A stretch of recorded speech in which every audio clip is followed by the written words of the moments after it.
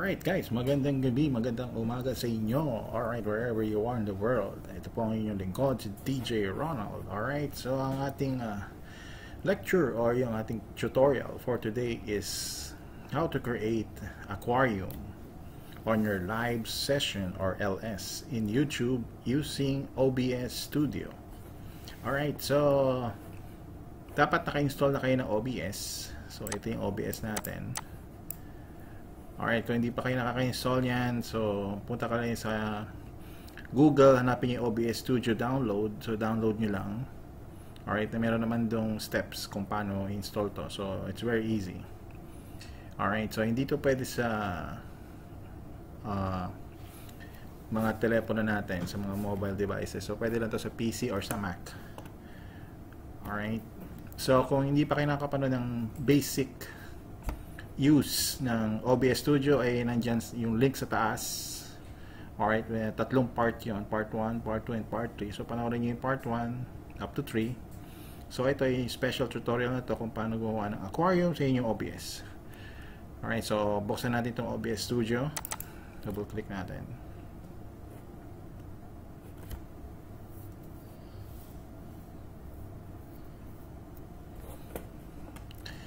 So ito yung sample ko na ginawa ko.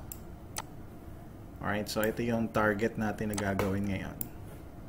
So meron siyang profile dito, meron siyang scroll, text sa baba, at ito yung main natin, yung aquarium. Alright, so ito yung target natin. Alright, so ang gagawin ko, i-delete ko, sisimulan natin sa umpisa. Alright, so di-delete natin lahat or gagawa na lang ng isang scene. Alright, so gagawa na tayo. So dito tayo sa scene. Alright, so gawa tayo add. Gawa tayo ng aquarium. Alright, so ito yung default ng OBS. Alright, pwede siyang studio mode. Alright, pwede rin yung design mode. Alright, so gawin muna natin, mag-download muna tayo ng aquarium video sa YouTube. Alright, ang recommended kong aquarium is this.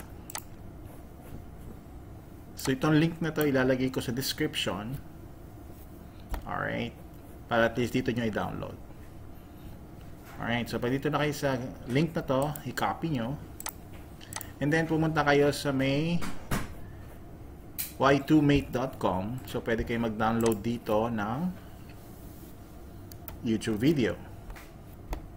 Alright, so make sure yung download yung aquarium is non-copyrighted, yung free stock. Ito, free stock footage. Alright, or else makaka-copyright kayo na may-ari ng aquarium video. Alright, so balik tayo dito sa may download video. Okay, so pinaste natin yung link, click natin yung start.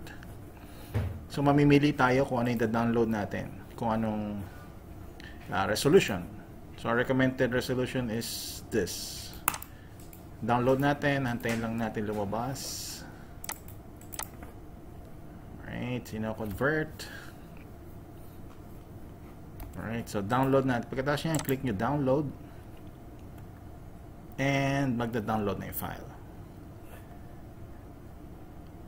Alright. So, ganun lang. Pag na-download na yung file, so meron na tayong stock video ng aquarium. So pwede na natin i-close to. Alright, so unang gawin natin, nasa OBS Studio tayo.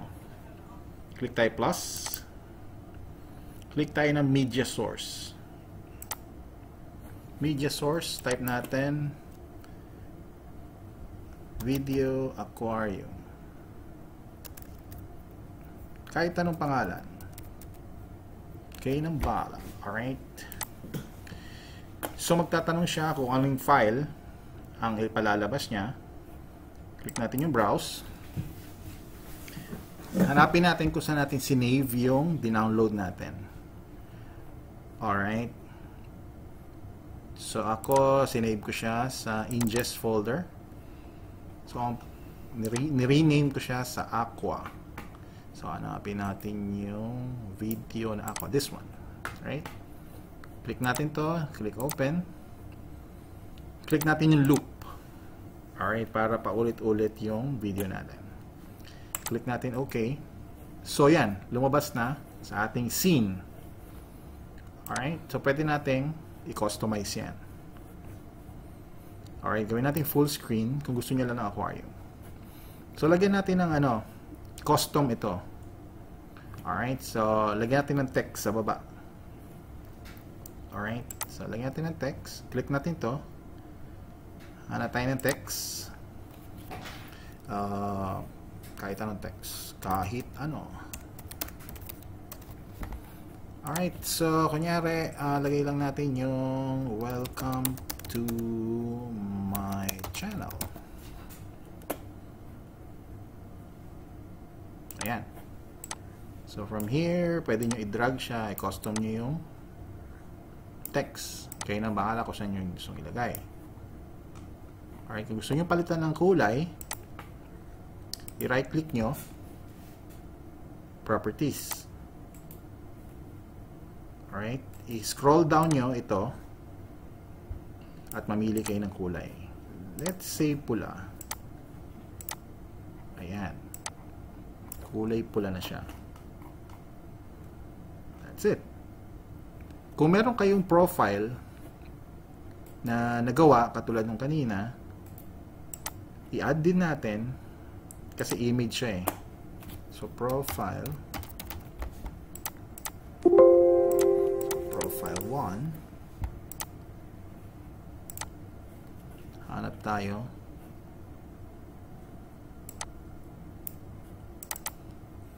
So meron akong ganito, gumawa ako ng sarili kong profile. So from here, pwede ko siyang dalhin kahit saan. Yan, pwede ko dyan lagay, pwede ko dyan. So ilagay natin dito para magkaroon ng kahit papano personalize ang inyong aquarium. Alright. So pagkatapos nyan, punta naman tayo sa YouTube natin. youtube.com. So magbo-broadcast na tayo. Ready na tayo to go live sa hindi yata to YouTube. Ay.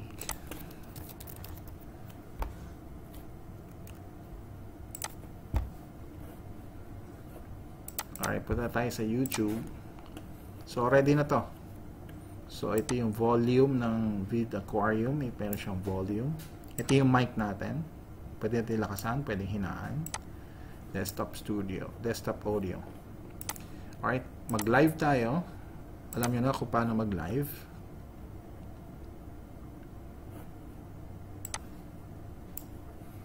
So, pupunta kayo sa stream.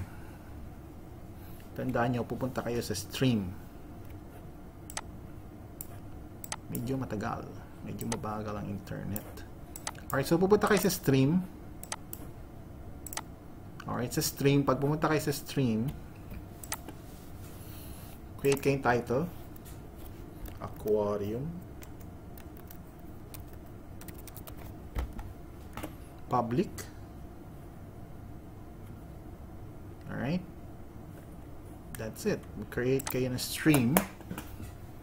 Pagka-create nyo ng stream,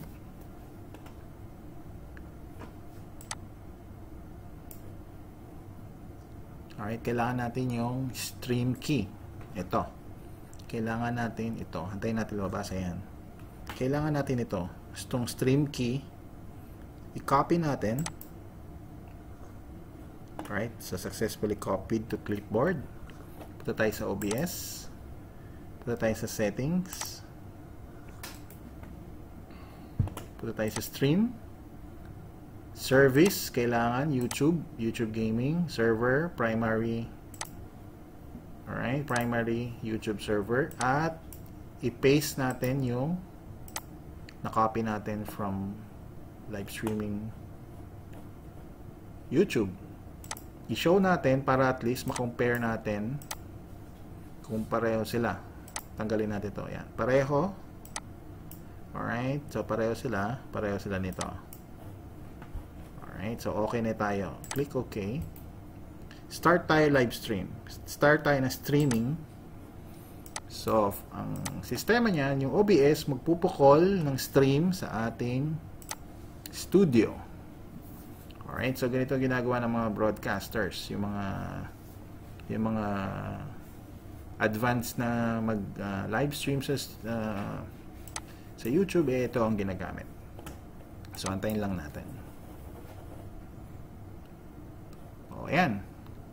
So, ito na yung preview natin. So, meaning, meron ng communication from OBS papunta sa YouTube. So, ito na yung preview ko. So, okay na ako. Pwede na ako mag-live. Pag kinlik ko itong live na ako. Alright. So, ganun lang. Yun na, may aquarium na kayo. Alright, so ito nga pala, kung sa OBS, babalik kayo, pwede yung mic volume, pwede nyo enable yan. So, ito yung mic. Ayan, yun yung progress ng mic. Pwede yung disable. Alright, so para at least naririnig pa rin kayo ng inyong mga audience sa inyong YouTube. Ganun kasimple.